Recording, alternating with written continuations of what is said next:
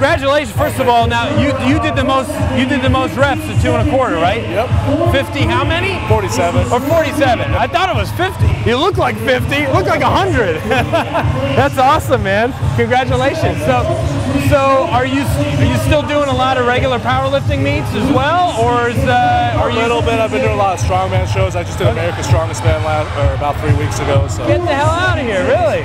So it's a good show. I'm going to do, that qualified me for Giants Live, so I'm going to do one of those hopefully at the beginning of the year. So that's amazing, dude. Good for you.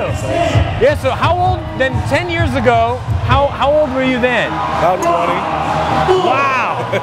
So you're still relatively young then, at 30 years old doing this. I like to think so anyway. Yeah, no, man. I mean, I see guys in their 40s still crushing it. So I mean, getting stronger even. I mean, look at Fred Hatfield who's here walking around. He was still squatting monstrous weight in his middle 40s. Yeah. Yeah, it's definitely a sport where you can get longevity if you do it right. So. Yeah, man, that's amazing. Good for you. So how's the body feel?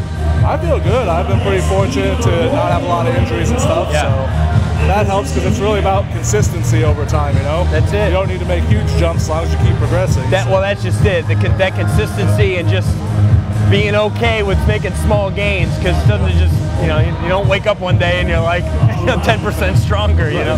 So that's awesome, man. Continued success. I recognized you right when I was walking over and I saw you sitting on the bench. I'm like, I know that face. And I think I have some pictures of us talking like 10 years ago at it was up in I want to say it was in Virginia. Vermont. They had one in Vermont, I think. Did you ever do one in Florida? Yep, I did one. It might have been the Florida one, Orlando. Yeah, because I live like 20 minutes from here. So. Okay, so it's probably an Orlando one back in like 04 or 05. I remember, I have the shirt still probably. Yeah, we used to go to those. So that's awesome. Well, congratulations. Thanks, man. Keep kicking ass here. Absolutely. And continued success. Sure. All right, thanks for watching, guys.